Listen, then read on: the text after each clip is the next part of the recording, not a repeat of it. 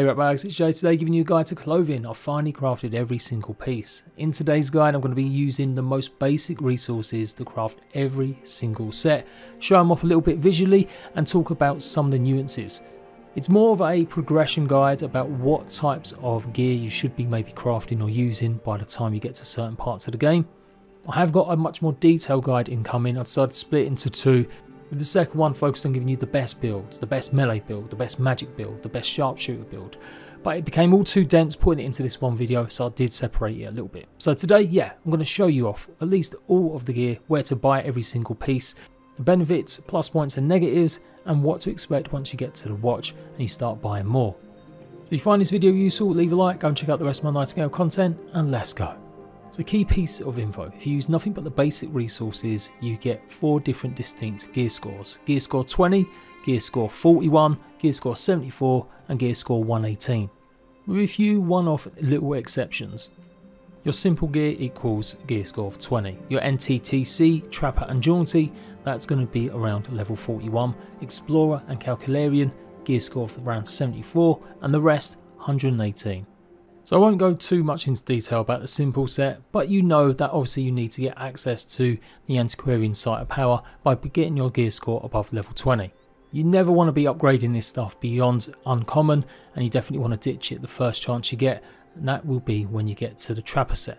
The simple gear doesn't have a lot of the attributes that you'll find on later gear as well, and that's something I have to mention now as well. Some gear items will have things like movement speed. Generally speaking, it's only your boots. Some items like your coats have resistances against elemental damage or status effects. And I'll be going over this probably in my next video talking about the different builds, but you never want to waste certain resources. So if something's got a whole bunch of resistances, don't be trying to make a hat or some gloves with it. They're only good for making a coat. But yeah, look out for that video. It's definitely going to be useful if you're trying to min-max the most and get lots of certain attributes onto your gear. You'll be able to craft the simple stuff at a regular sewing bench, but to get the weathered hat and the simple head wrap, that's got to be a refined bench.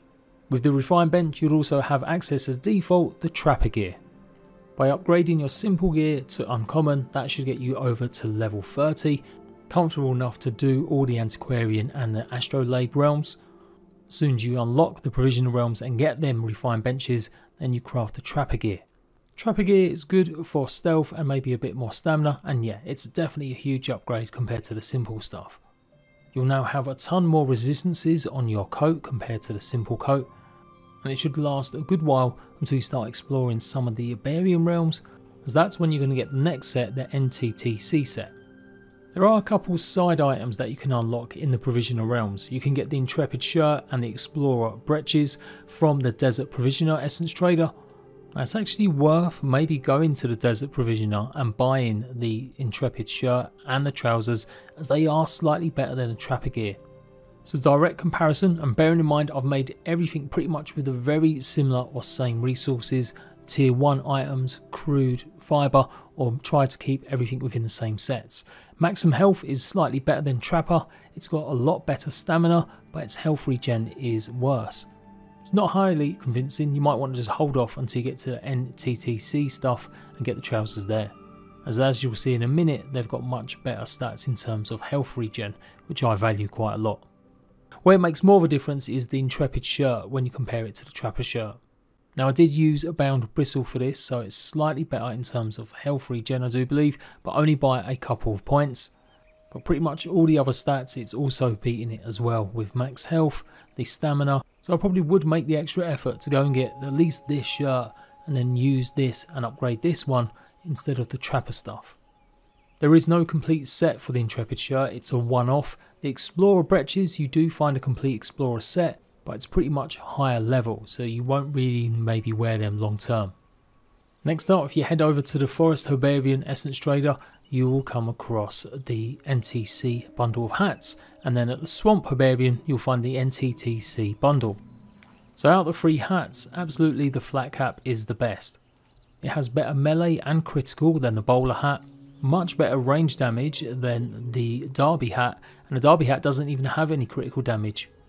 Remember, you can't add attributes to these. What you're seeing is what it's got, so you can't just suddenly add movement speed to a hat.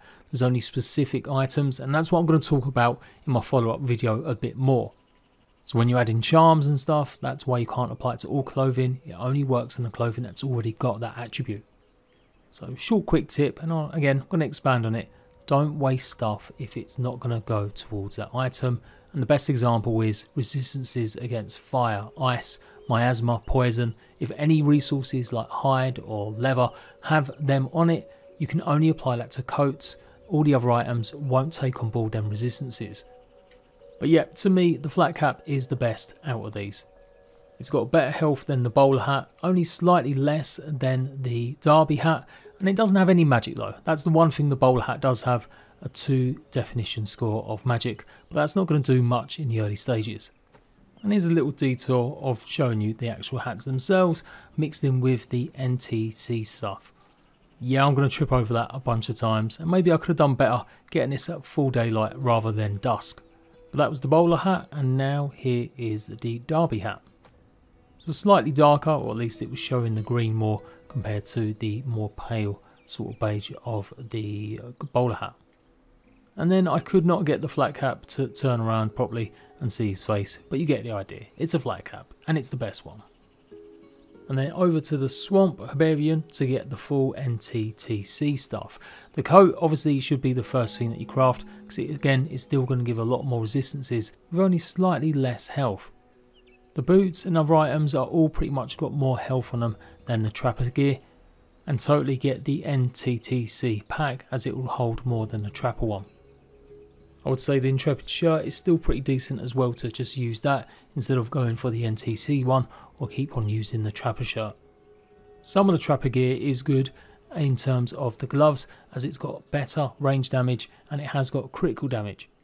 So there's just one more set that sits within this same range, all level 41 or 37. It's not a complete set but nearly there. It is the Jaunty set. You get this from the Forest Hunt realm. Basically comes with a tailcoat jacket, you'll get unadorned gloves as well as the stirrup boots and a dashing top hat. Also comes with the classic breeches. Only thing it doesn't have is a shirt nor a pack. And honestly it's just bad compared to the NTTC stuff or even the Trapper gear. It just doesn't really have any benefits other than the look if you want to look a bit more dandy. If you're lucky enough to get the Twitch set, you probably learned it's probably OP. In fact, it's relatively much better than any of the starter gear, and it's pretty on par with the Jaunty, somewhere lying between that and the NTTC. But of course it is now unavailable, so yeah, I'm not going to waste my time going over stats. Otherwise, you'll know as soon as you get to the watch, it does become redundant anyway, and our gear is going to be much better. The only thing maybe the dashing top hat as part of this set has got going for it is slightly better range rating, so your damage with bullets will do better damage over distance. Everything else is worse than the flat cap. But then equally it doesn't have as much range damage, so yeah, that's why I'm kind of coining it as just a bad one. It's also missing out on a bunch of resistances with the coat. It has got slightly better health regen than the Trapper breeches, and both trousers do have stealth. But compared to the NTTC, the health regen on that is much better. The NTTC boots don't have any blocking efficiency, so you won't do as well when blocking with melee weapons. So that's one thing I guess maybe the stirrup boots have over it. But yeah, I would say focus on getting the other stuff upgraded. And then before we move on to the real stuff, the real clothing choices that you might need help with, you can pick up rumpled breeches at the Desert Hunt Trader, and yeah, they're just not worth it either. Conclusion, after you've got your simple gear, make sure you switch over to the Trapper set as soon as possible and get it mostly upgraded to uncommon and maybe a few rare. Or once you get NTTC, swap out. Go ahead and invest a lot more of your better resources into crafting that. Don't bother with the Explorer stuff, don't bother with the Jaunty set, or mess around with the other odd pieces that you can get hold of, bar maybe the Intrepid shirt. The exception to this is Scout boots. These are something that I couldn't find in the traders. You get given a pair as a reward and it's usually rare already once you get to the watch. Also remember, you won't be able to craft any of the NTC stuff, the Jaunty stuff, or pretty much any of the other stuff unless you've got augmentations. You can see my base is pretty much kitted out with them. I managed to fill every single bar and now I've got access to the recipes. So you will need to find things like the crew tea set, the macabre rack, the plough, simple saddle rack, training dummy and a basic sawhorse.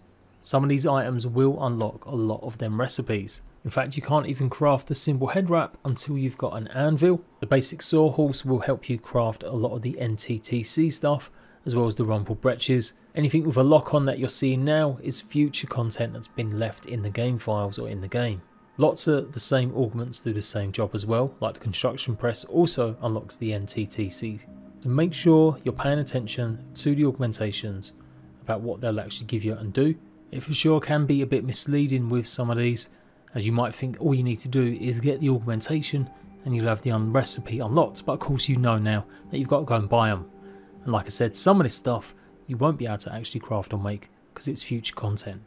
Even gear that you see on certain NPCs in the world, like the whimsical hat, you can come across NPCs wearing that, you still won't be able to craft yourself. So you've made it to the watch, you've received your pair of free scout boots, and you probably would have got the Peacoat as well. Striking Peacoat is epic gear, so there's no reason to really craft any other jackets for now. So once at the watch and the Ascended Realms, you can get hold of the Calcularian set or the Explorer's set. These are going to be your level 74 gear. Now there is an argument you can skip both of these and just go straight to the endgame stuff, because you can buy the rest of the gear at the watch. The Calcularian and the Explorer stuff, you're going to explore the Ascended Realms to go and get them from the Essence Traders. Whereas if you go ahead and grind a few of the vaults as soon as you get into the watch, you will be able to probably go ahead and buy some of the more advanced gear. What it's meant to boil down to is that the Explorer stuff is meant to be more ranged. Calcularian stuff is meant to be a bit more balanced and give you more health. Hermetic stuff and the Druidic, they're the two sets you can buy from the watch. The Hermetic stuff is more about magic and the Druid is definitely more about melee. There is one more bundle set called the Passaieux Bundle, but it is kind of a mix between the two, although it does have a higher gear score than anything else in the game. Explorer's jacket has got more resistance than the Calcularian, and as you can see from the hat, you get more range damage with the Explorer stuff versus Calcularian. But you do get slightly more melee damage with the Calcularian. So it mostly falls into that category, although look out for the Explorer's gloves, which don't actually have range damage, where the Calcularian gloves do. So it's a bit of an oversight, but the rest of the gear is more focused on ranged. Might definitely want to mix and match to suit your build. I will be talking about this more in the second video I'm doing. And then talking about the backpacks, this is the last ones you can get. The Explorer's backpack is slightly better stealth rating. Calcularian's got slightly better health. Calcularian you pick up from the Ascended Antiquarian Forest Trader. Should be able to pick it up from the Ascended Astrolabe Forest Trader as well. There's a glitch at the moment I think where it shows one of them's a hat bundle, but they should unlock both sets. And just to show what the Peacoat actually looks like, I'm using it with some Explorer gear here. So relatively cheap then, just buy everything else except the coat since you've just been given an epic version. Go ahead and upgrade it or simply try and quickly make your way through the next set of Ascended Realms, which is easy to do to get hold of the Explorer set. The recipe for this can be bought in the Ascended Hunt Forest, so you are going to have to go through a few realms, but it's really easy. You only have to go and just get to the Essence Trader to unlock the next realm. So again, just like the progression in the early part of the game, Antiquarian, find the Essence Trader, you get access to Astrolabe. Astrolabe, Essence Trader, get access to Provisioner, then Herbarium, then Gloom, then Hunt. So it does seem like a long way away, but you could power through it if you really wanted to mess around more with the Explorer stuff. Just need to make sure you've got enough lustrous ink and some of the other resources to craft cards. Here's what the Explorer set looks like with the Explorer's coat.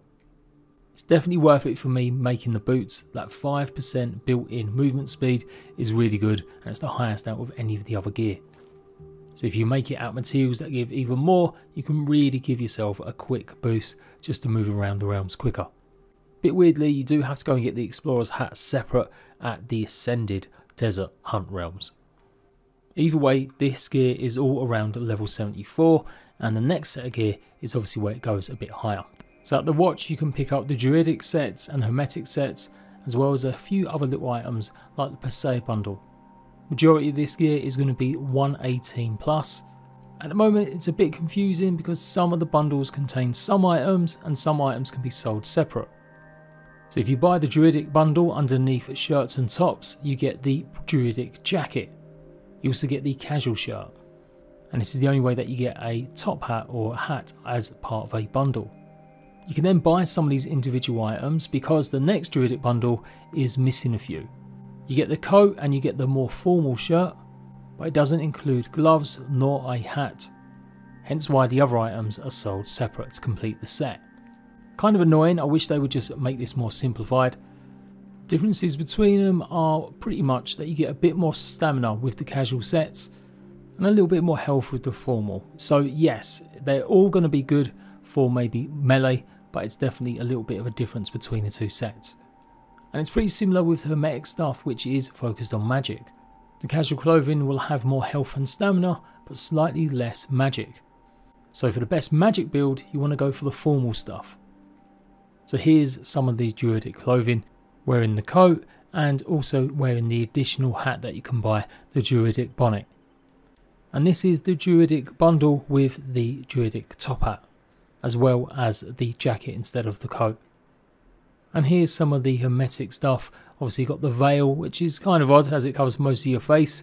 This is the base stuff that you get as part of the bundle. And then I'm wearing the matronly gown, which you get as part of the Passaieux Bundle, mixed in with the embellished head wrap. Both the Druidic hat as well as the embellished head wrap both have magic of a 6, compared to only level 3 for the actual elegant bonnet. Remember, you get the embellished head wrap separate from one of the realms. The elegant bonnet should be part of the Passaieux Bundle. The matronly gown has pretty similar stats to the rest of the jackets from the Hermetics or Druidic, although it's lacking a little bit in rain, heat, cold, blight and injury with only 10%, compared to the Druidic jacket with 15%, although it has got better ice, fire, poison, miasma resistance at 20% compared to the 15% you get with the Druidic coat. The Hermetic's capelet though is where it's really at. Much better resistance against heat, cold, blight and rain. 25% is the biggest out of all of them, with its ice, fire, poison, miasma at 15%, so less than the matronly gown and the Druidic jacket, but the same as the Druidic coat. It does have noticeably though lower health compared to the other coats and jackets.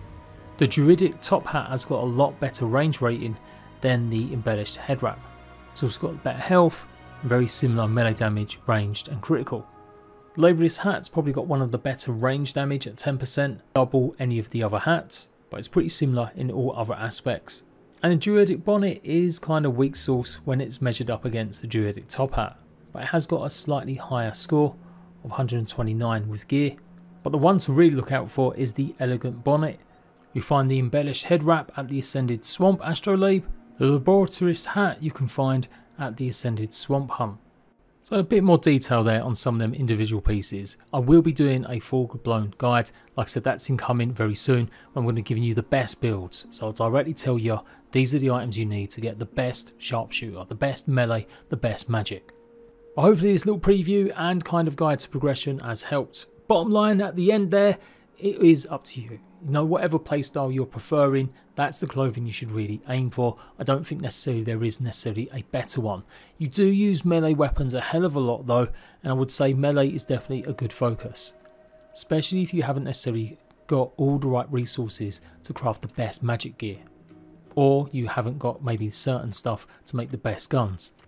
It took me days to do this, not only just unlocking it, but trying to work out the differences and find out the comparisons. So like I said, hopefully you can appreciate with a like and look out for the future video so that you can really start to make the build that you really want. Until next time, ratbags, laters.